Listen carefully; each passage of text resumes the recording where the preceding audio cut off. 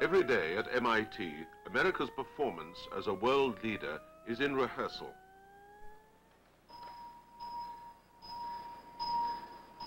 When I was in elementary school, I had heard about MIT, and it seemed to be a great wizard's castle, a place where the finest students go to learn all there is to know about science.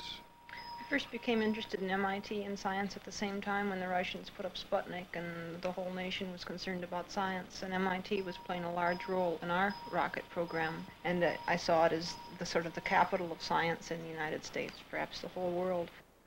MIT started life just over a century ago as an engineering school. From the beginning, it believed that a top-level education could be founded on science and engineering.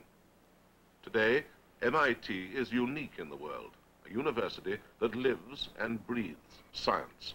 Well, this gave rise then to, it can in fact, in the analytical treatment, give rise to very complicated integrals, but we found we could work them out most simply by use of the vibration curve technique, and quite specifically, our problem boils down to integrating a complex function, which is, at least it's most easily done in complex notation, so that we have AE to the omega T minus R. MIT engineering made possible Polaris missiles and the Polaris submarines, and MIT know-how will guide the first Americans to the moon and back. For anyone who wants to get into science and technology in America, MIT is the #1 school. The really outstanding thing about MIT is its lack of complacency. It seems to me that it's an outstanding example of the involvement of the academic community in today's technical society. For approximately zero disturbance in the normal mode.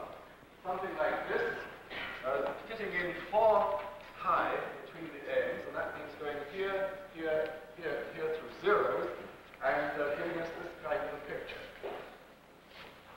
And so the displacements that we expect are like this. Again, a stationary one at the middle, the third mass, and the others moving this way, this way, this way, this way. And I bowed the thing, you notice, in that case. For many students, going to school at MIT is a fierce intellectual battle.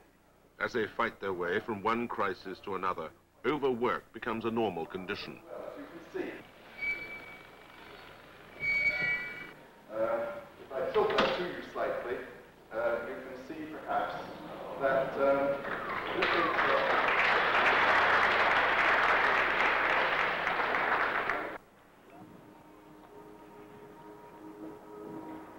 There are 3,500 undergraduates at MIT. Most of them like it. Even if they don't like the tension, they like the results it produces.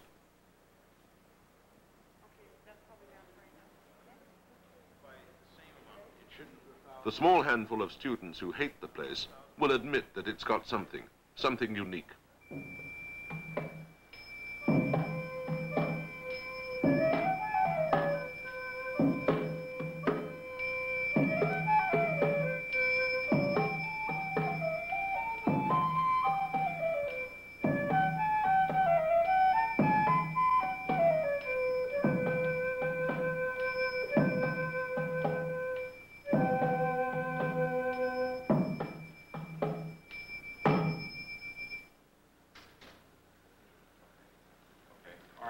Let's go right to the next piece now.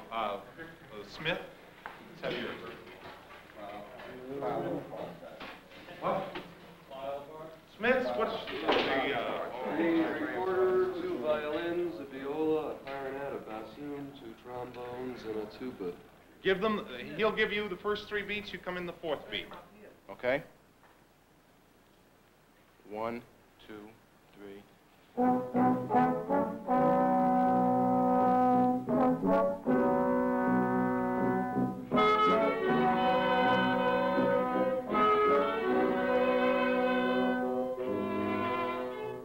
At MIT, a student's itch to know gets pushed into areas that normally don't exist in schools of engineering and science. Philosophy, literature, and other humanities courses occupy a 1/5 of every student's time. Each week, these students write original music for performance by the rest of the class.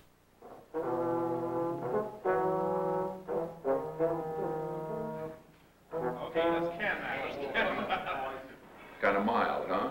No significance? Not to me. You want significance?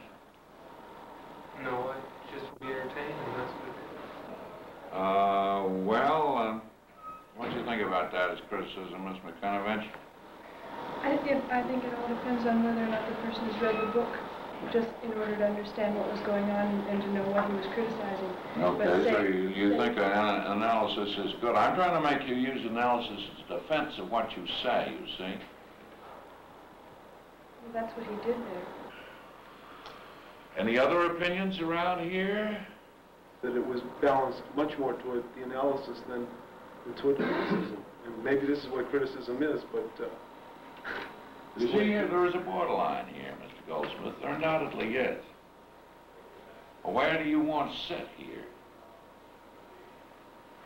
You written the final criticism, Mr.? Not yet. That's why I'm waiting. Okay, Mr. Goldsmith.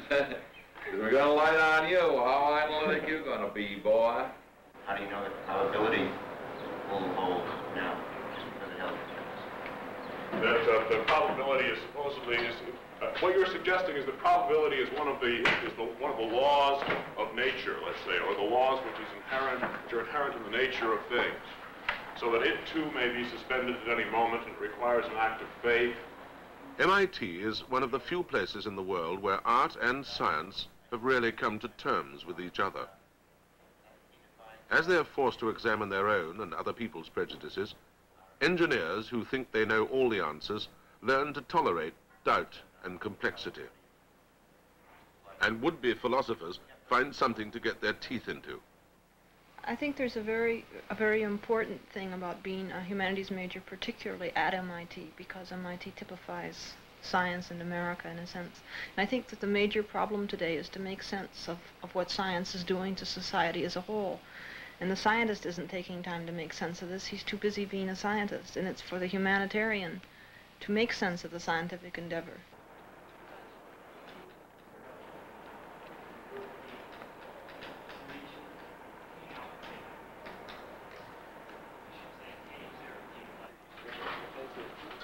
The urge to stand back and take a look at what science means is probably stronger at MIT than other places, because MIT itself is a kind of machine.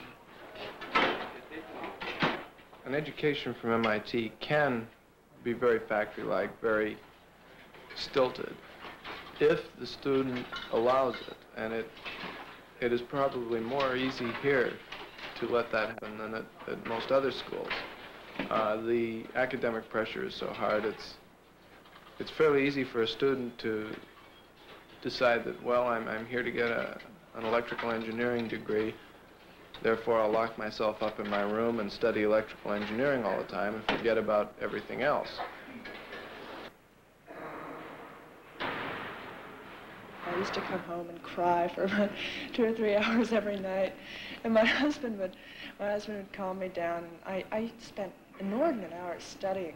I would study till about 4 in the morning and get up about 7 and study some more. And it was the most frightening experience of my life, because I'd been so used to easily breezing through a school and suddenly being confronted with this amazing amount of work and amazing amount of competition. And it was terrible. I have a calendar which I keep up, which is a couple months long, and every place that I have a quiz, I just kind of circle it in red.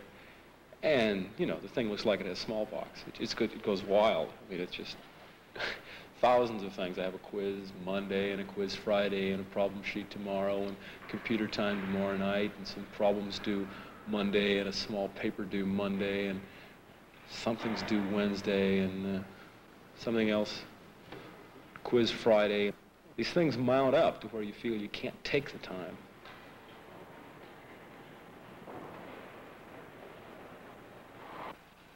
The school here is sort of a machine where you go in and they pound math and science into your head about 6 or 7 hours a day. And when you get out of here, you can do any engineering problem. Of course, they don't seem to be very concerned with how much emotion or creativity or individuality that you have left. There's no set pattern of destroying this. It just seems that in learning so much that is cold and unemotional so quickly, you don't have time to develop the emotional responses that are usually associated with, let's say, a more liberal education. The old magic of witchcraft tried to conquer the world by force. The new magic of science conquers by understanding. But with the amount of scientific knowledge doubling every 10 years, the price of understanding runs very high. What students feel for MIT is respect, not love. The mottos here are such things as tech is hell, and it's sort of a pride in reverse to say how badly things are going and how rough the work is, because that just increases your pride when you do survive, as most of us do. In the yearbook, it's this grungy little guy. I see him in the libraries all the time. He spent all his life in the libraries. And he's never shaved. We're not very shaved. And he's got a recessive, hideously recessive chin. He looks like a little mouse. And he sort of sits there and tools. Okay. And he looks dirty, and he must smell. And he probably got good grades, too. Yeah, probably does. Yeah. And who's going to be accepted to graduate school? Yeah. That's right. Our friend upstairs on the 6th floor in electrical engineering, he seems quite sociable and everything, but his grades are a little bit lower, and Michigan wouldn't take him? Or was it Michigan Gordon? Yeah. Because he was he was 1/10 of a point off, and they considered nothing else but his grade point average, and that was it. True. Tooling pays, especially when you have to do graduate work.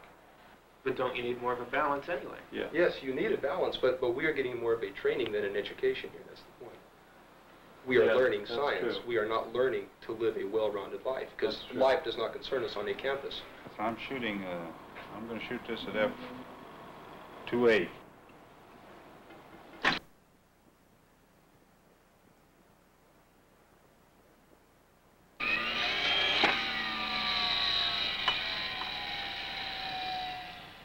Not all MIT students can see that this professor may have something to teach that they would rarely find in a more amiable school. He's a millionaire, and the company he founded tests America's nuclear bombs. All through in a second and a half.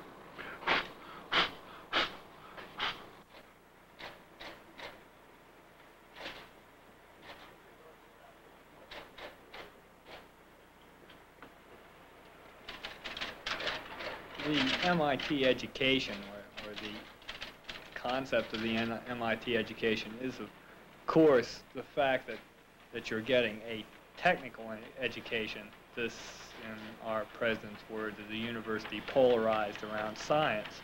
And when you polarize something around science, it means you polarize it around complete rationality, and you don't leave too much room for concepts of humanity and concepts of art and the more or less unwell-defined things that make up human life. For most students, MIT's glittering opportunities more than make up for anything they might be missing in other directions. Which other school, they say, provides a large computer solely for the use of students? Each new temptation makes it harder to resist being drawn into MIT's atmosphere of constant overwork. I think you live about 20 years and 4 years here, and there's about 19 of the 20 years that just all homework, all studying. There's little of the sherry sipping that you find at Harvard. Very few teas. It's more the students will have a beer party or a rock and roll party on the weekend, sort of to forget their studies rather than integrating the social with the academic at the Institute. They're sort of two separate worlds here. People plan their time very carefully. They budget their time for their classes. They budget their time even for their dates. You know, it's as if that their whole social life were compartmentalized into this 5 or 6 hours on Saturday night, because that's the time they have to spend on it.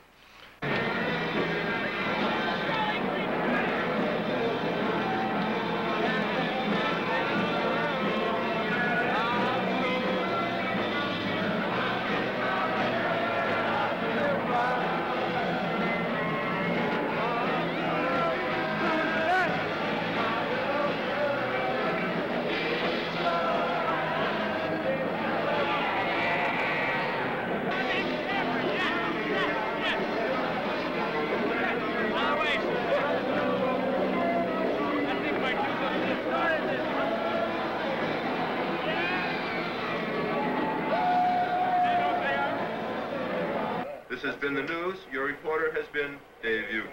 This has been the WTBS News Mid-Evening Edition, compiled and edited from the wires of United Press International and the WTBS local news sources. Most MIT social gatherings are an escape from the pressures of school life. Even the students' radio station becomes little more than an elaborate toy, sort of giant hi-fi set.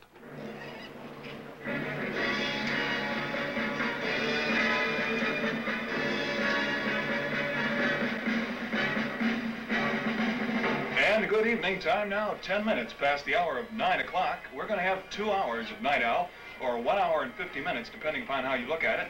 And then we're going to have 10 minutes more news. I mean, for those of you who haven't heard the newscast, or it was slightly unintelligible, we are actually going to present in 1 hour and 50 minutes the whole newscast again. We recorded it, and we're going to play it back one more time.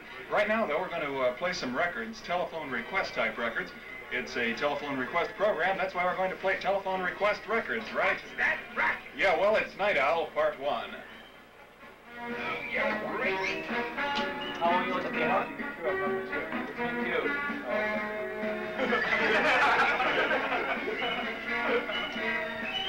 And we have some telephone numbers if you'd like to call us up by dialing University 8 WTBS, Institute Extension 4969, or Dorm Line 0731. In fact, we might even, if you're really lucky, we might call up the Weather Bureau and find out what the temperature is outside. One of these light years, pow, right in the antenna. Well, I guess so. Anyway, it's by Theodore Bickel, the next song, that is. No, it isn't. It isn't by Theodore Bickel. Well, it's by somebody. Peter, Paul, and Mary, I think. Called the San Francisco Bay Blues.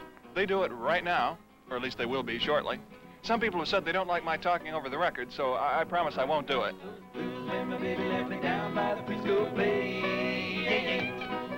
Now showing at the RKO Keith Memorial Theater in Boston.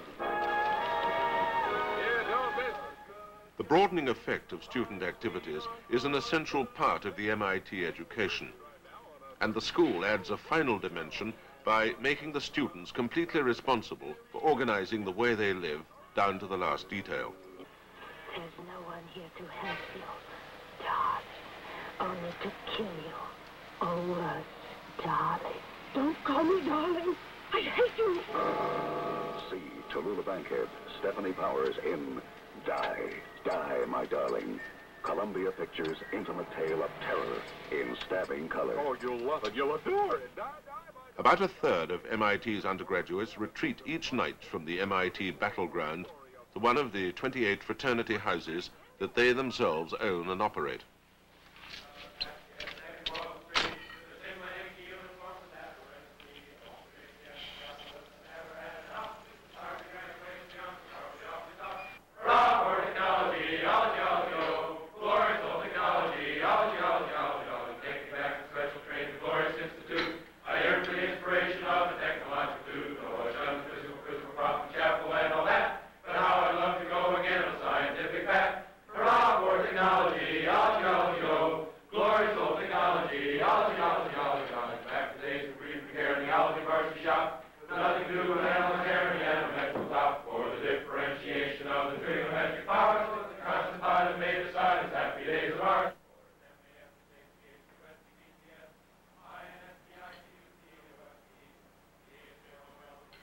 Fraternity life is a mixture of brotherly love, togetherness, and a liking for committees. Fraternity men run the student government and most of MIT's after-hours activities. Many students at MIT are interested in management and executive work rather than purely laboratory science, things of that nature. In the student government, you learn how to work with other people. You learn how to give orders, also how to take orders. You learn a lot of particular things, I think, that are also important. The finance board handles quite a bit of money. Business managers of various organizations handle quite large sums, in the thousands of dollars. How much longer are you going to pursue foundation support before you finally go to the Institute and request a deficit?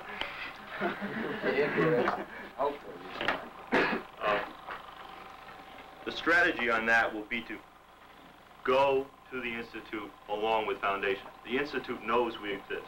The President's office has a good idea that we may need money, because the foundations probably will not supply it all. But Mr. Tobin is a quite frank person, and he explained to me that these student activities have been traditionally looked down upon by various foundations. But he thinks we have a good chance, and we'll probably, the remainder of the term, and possibly a few appointments early in the summer. But the way that the Institute seems to be viewing the conference, there's little question in my mind that we can get the money. MIT is no place for the squeamish. Its tensions are to be conquered, not washed away. The strain of knowing that what they learn today may be obsolete tomorrow affects everyone. MIT long ago gave up trying to produce engineers and scientists at the end of 4 years. For over 2/3 of its students, a bachelor's degree isn't the end of their education, it's the beginning. There's a tremendous emphasis on graduate school and getting into it. And I know that's what, especially my sophomore and junior years, that's what really kept my nose to the grindstone. Because I figured, well, gotta get the good grades, it's gotta show. And I'd also heard a rumor that the graduate school I was most interested in didn't take anybody that had more than 1 B in his major, which is close to being true. And I remember the day I got my first B in my major, and you know, I went out and got drunk. You know, I really felt it. But then the second one didn't bother me as much. And the third one's coming this term, but that's okay.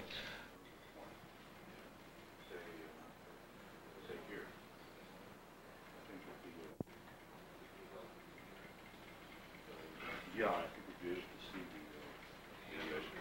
Right. I see. Graduate students are a very precious commodity in America.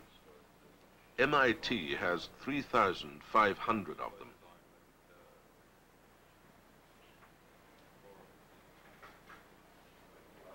It's a simple concept. Every good scientist always has more ideas than time to work on them. So you give him a group of students who develop his ideas, and while doing so, turn into equally creative scientists. If the vitality of American science and technology has any single source, this is it. The basic change that takes place in the course of a graduate education is in your ability to cope with an unknown situation. The process whereby this is accomplished is that a graduate student is encouraged to begin research at an early time. In many ways, he jumps in over his head immediately and has to learn to swim. The amount of very specific knowledge is quite large that you are expected to absorb. And the biggest question you ask is, how in the dickens am I ever going to get all this under my belt? The answer to the question is that you do it. You do it by exposure,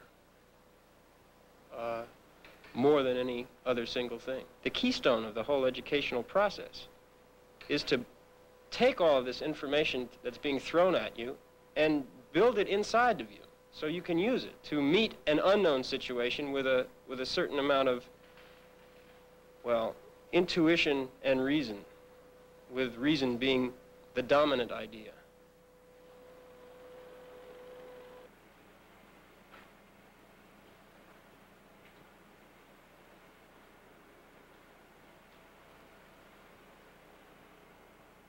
Four years in MIT's undergraduate machine, plus another 4 years in graduate school, this is where MIT's quality comes from.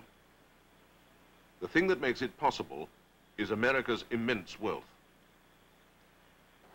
In 1964, the National Aeronautics and Space Administration and other similar organizations spent over £4,000 million on research and development, much of it going to places like MIT.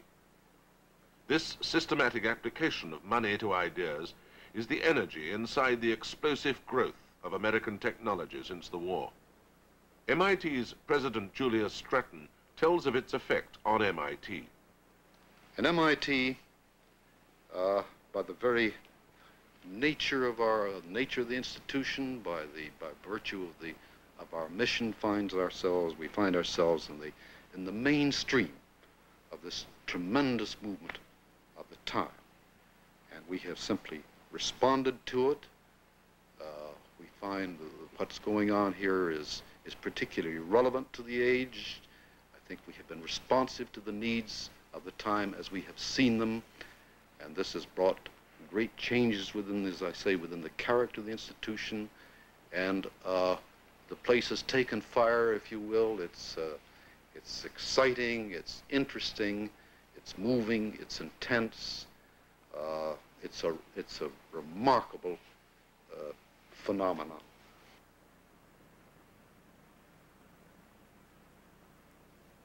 MIT looks at the world and sees that the time that it takes for thought to become action is now so short that to think effectively, a university has got to live in the real world. And so MIT has turned into a corporation in the business of science and education, competing hard for students, professors, and money. It's a place where a sense of urgency is valued higher than a sense of history. It's much more interested in the living questions than in dead facts. And if universities are usually places where you keep everything, MIT's bias towards the world of today makes it a place that throws things away.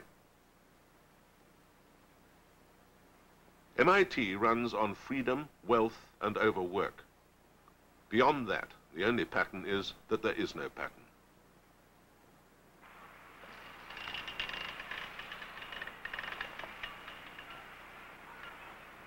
Okay, you ready?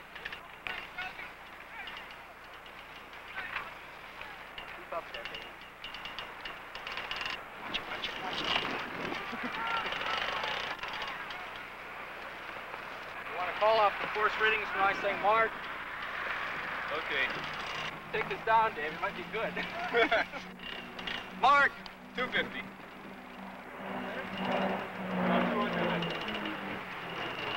Mark! 250.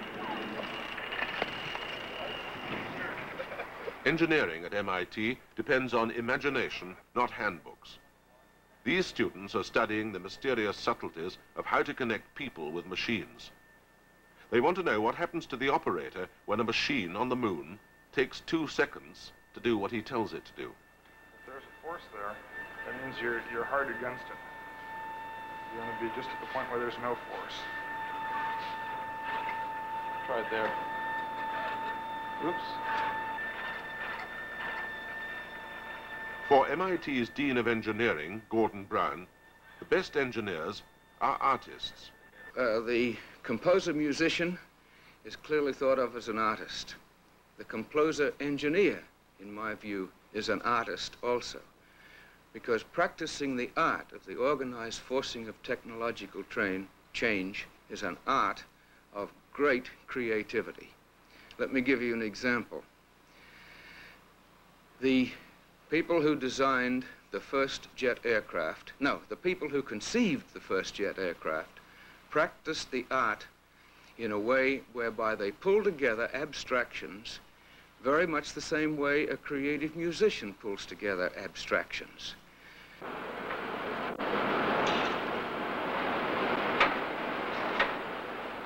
This experiment is trying to find out how people react in a car crash.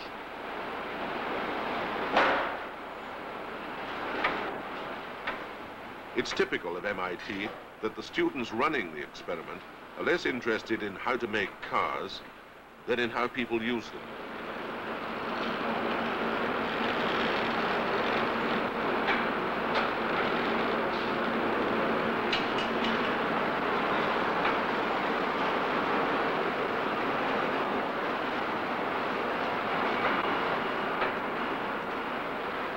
The MIT engineer is no longer a problem solver. He takes the discoveries of basic science and turns them into action. He's somebody who makes things happen, who wants to shape the world, not merely work for it.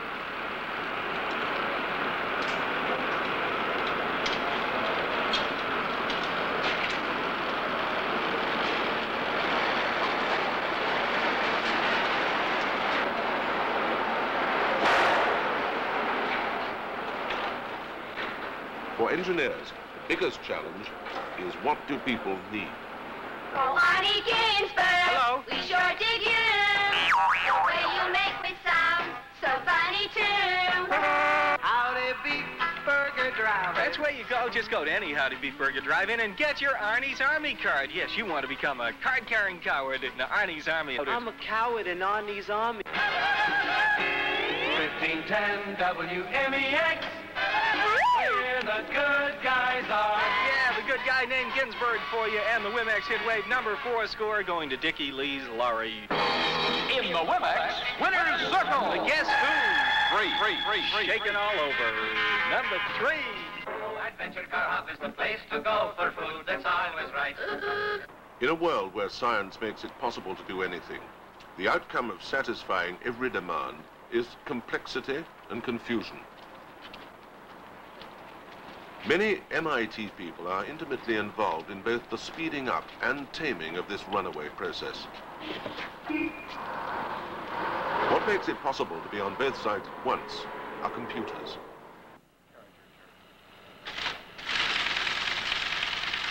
Computers are very nearly as important as books at MIT.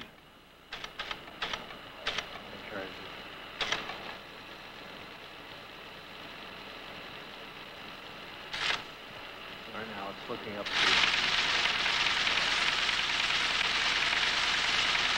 looked up my name and found it and logged it in.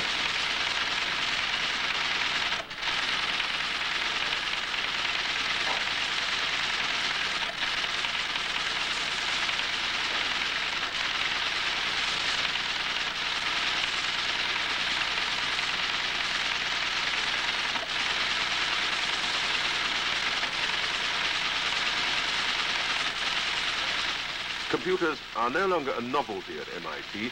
Even undergraduates use them regularly. But not many MIT people will admit to knowing what they are or what they might become.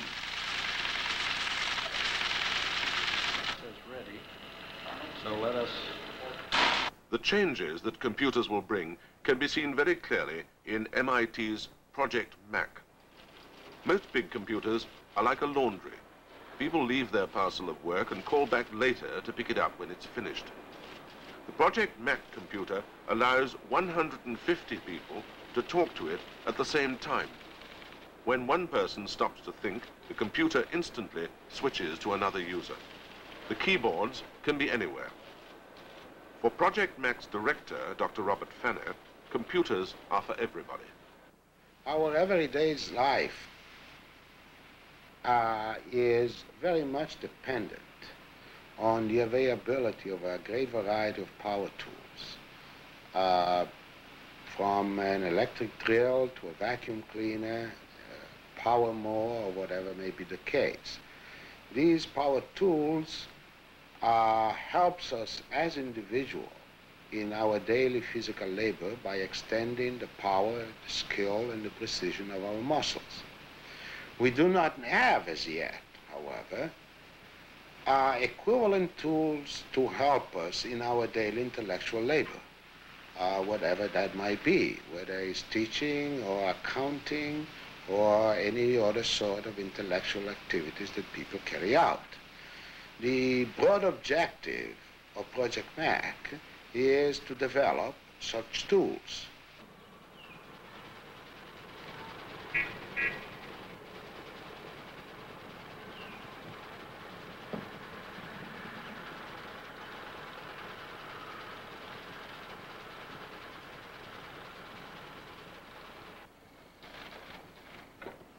MIT people don't ask computers to make decisions. They ask questions, then look at the answers to see if they like them. Dr. Douglas Ross is one of 24 MIT people who can ask their questions at home.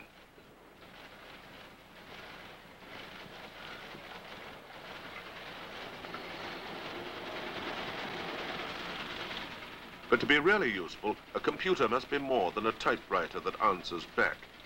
It has to live a life of its own. Let's ask ourselves, what do we want out of another individual in order for us to be worthwhile to spend time talking with them? Well, we want the person to be reasonably smart, We want a person to be well educated in a basic sense. But I think above all, we want this person to be conscious of the world around him as he becomes by talking with a lot more people in addition to ourselves. We want him to have learned through life. And therefore, we like his basic education to make him open-minded, flexible, so that this life experience can become valuable in intellectual work. One of the programs associated with Project Mac allows its operator to think in 3 dimensions.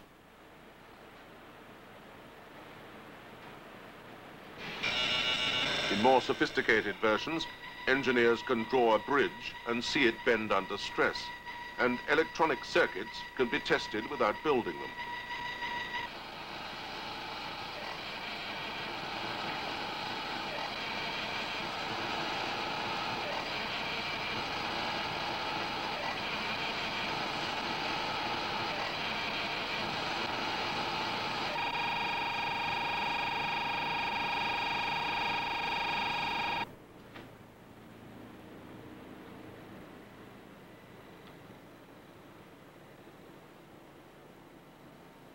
Models of complicated protein molecules are very tricky to build in metal, but easy to design and manipulate as 3-dimensional computer drawings.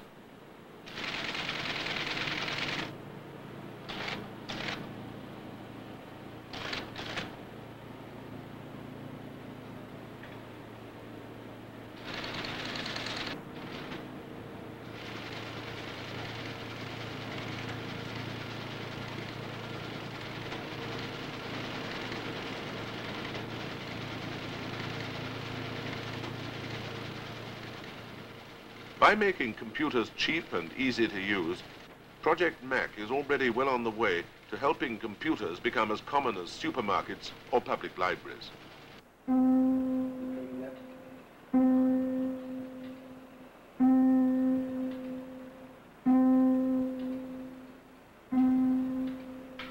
MIT at times seems to be drowning in a sea of computers, but pure science is very big at MIT.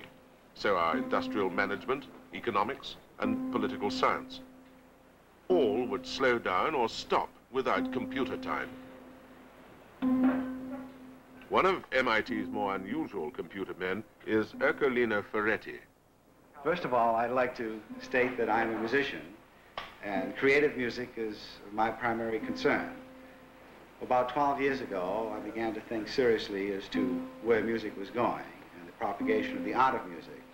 And I felt very strongly that I was unhappy with what the materials that were available for me to develop. So I decided that there must be a new way and a new method of generating sound, which would be the core for a new process of creative music.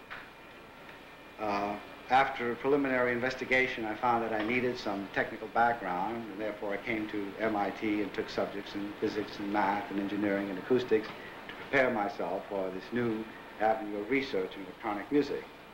And since then, I have developed a computer program which generates music, and the system of analysis which is coexistent with it. And this is the primary goal of the research and creating music.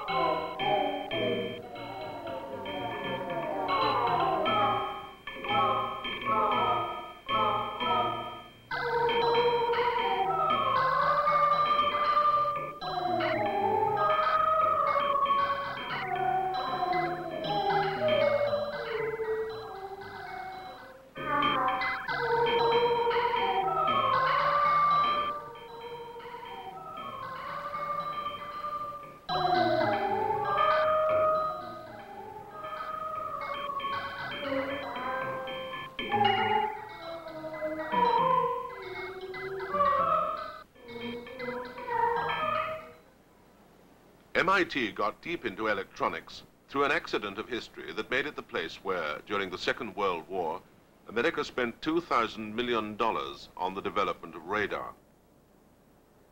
The work on radar at MIT's Radiation Laboratory showed, possibly for the first time, that when a large group of scientists can ignore the cost of their work, science becomes an almost irresistible force. The Radiation Laboratory was shut down immediately after the war. Only 6 years later, science and military needs met again at MIT.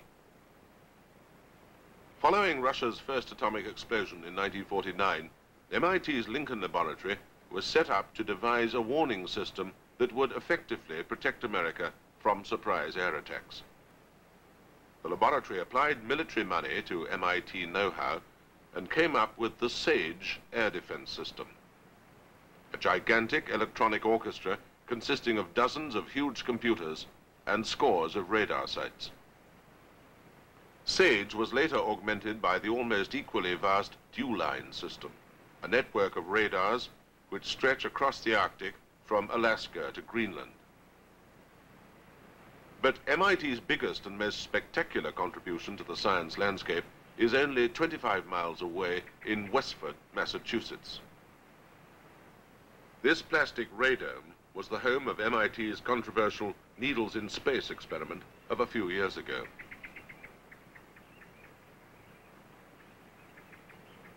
MIT's Lincoln Laboratory also developed America's ballistic missile early warning system. One of its 3 major sites on Fylingdales Moor in Yorkshire has antennae that are directly descended from MIT's Millstone Hill radar. Today, this antenna spends much of its time tracking artificial satellites. Pete Conrad, another test. Pete Conrad, 4-1, please. Pete Conrad.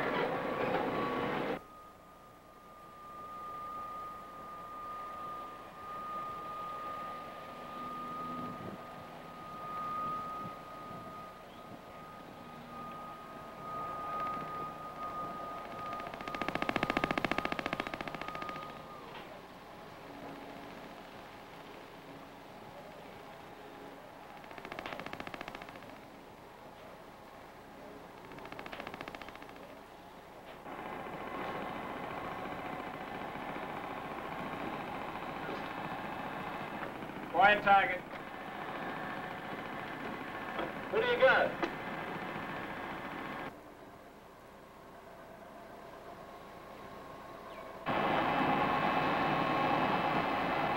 miles.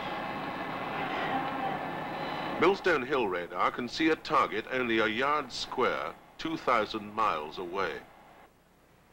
This plastic golf ball on nearby Haystack Hill houses a radar that sees the same target 16,000 miles away.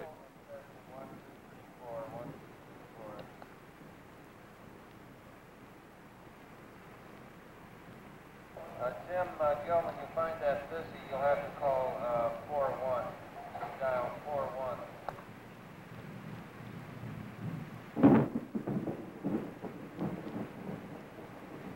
The antenna will be moved in elevation and azimuth. Stand clear.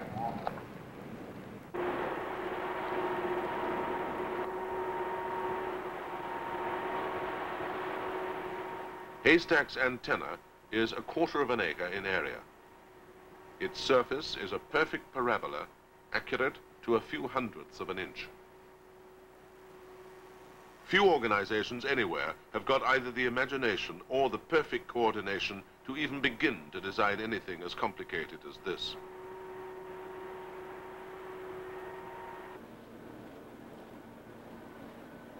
The complete Haystack system, including this lavish control center, cost $15 million. Lincoln Laboratory itself costs $50 million a year to run. All of it is military money. MIT manages the Lincoln Laboratory. The American Air Force owns it.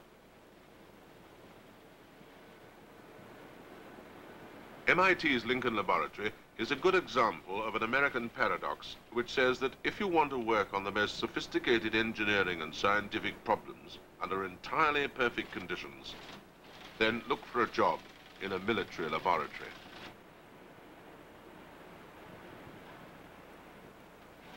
Eight years ago, MIT handed over the job of finishing the SAGE air defense system to a non-profit company which they called MITRE Corporation.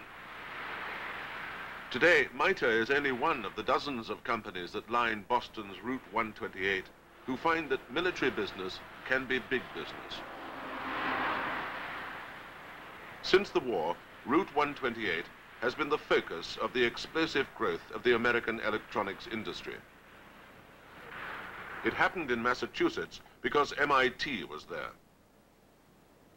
The missile boom of the 1950s meant immense prosperity for the dozens of Route 128 factories, as many of them became part of that curious subsidized capitalism which lets people make money out of military weapons that are obsolete the moment they're delivered.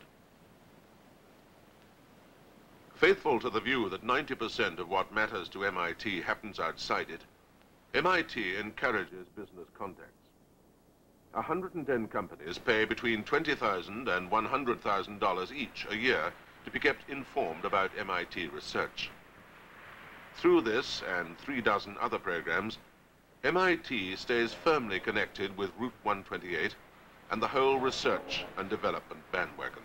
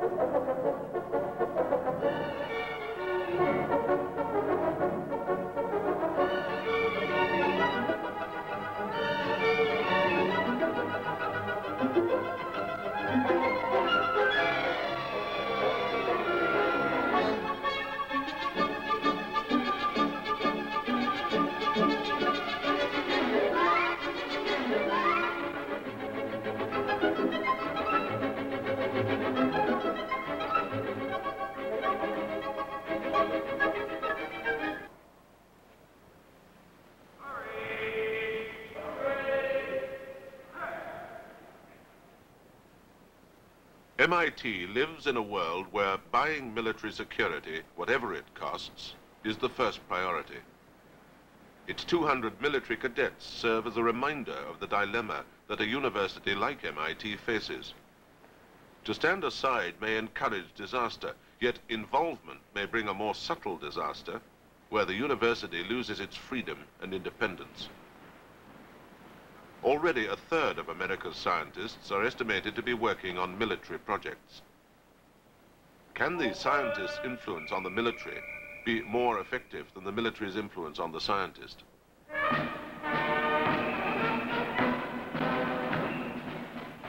As military money continues to flow into American science and technology, some people think that its processes have crossed a mysterious threshold, beyond which invention and discovery feed on one another and even now may be independent and self-sustaining. It's no coincidence that the sector of MIT that is growing quickest is that of political science.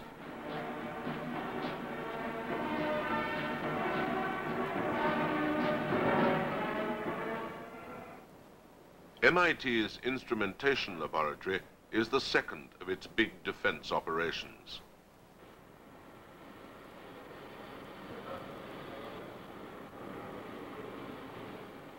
%10 of what it's costing to design and make the machinery to put a man on the moon is being spent here. The laboratory is a section of MIT's Department of Aeronautics and Astronautics. There are no barriers between it and the academic world of MIT. Professor Charles Stark Draper is director of both laboratory and the department. In these later years, we have had many experiences in dealing with ballistic missiles and guidance for space. The Thor missile which actually was deployed in the UK, carried guidance systems that came from the laboratory. The Titan II missile has laboratory systems in them, and the Polaris missile. All of the Polaris missiles have guidance systems designed and put into production by the laboratory. We are now concerned with advanced developments of higher performance ballistic missile guidance systems, and we are primarily concerned with the development and putting into production of the guidance system for the manned flight to the moon, the Apollo mission. Because this kind of engineering can't be learned from books, each year over 100 MIT students work part-time in the instrumentation laboratory. For Professor Draper, this may be its most important work. We have provided education that couples academic experience into the practice of the real world. This way of approaching education has been very successful for the last 25 years, and I believe establishes a pattern which is new in the world, a pattern which uses laboratory developing technology to couple academic achievements with achievements in the real world. 325 degrees, 57 minutes, and 40 seconds. Okay, now the schedule is the following. After Earth injection, we correct for the first time. That will be the biggest correction maneuver of all. Now I need some color, but I don't have it. So what we here have is spin up after the maneuver. How many days? 4 days after. About 4 to 6, nobody knows. And 20 days before Mars, we spin down again. Venus. Oh, 20 days before Venus, sure. Before flyby, we spin down, have a mid-course, the so-called mid-course correction that can be rather late. We correct the mid-course correction immediately before Venus, about 4 days, without spinning up again, have the unpowered flyby, correct the unpowered flyby 4 days after Venus, and stay then spun up, I don't know what the right word is. 20 days before Mars, we spin down again, and have the mid-course correction due to that lag here.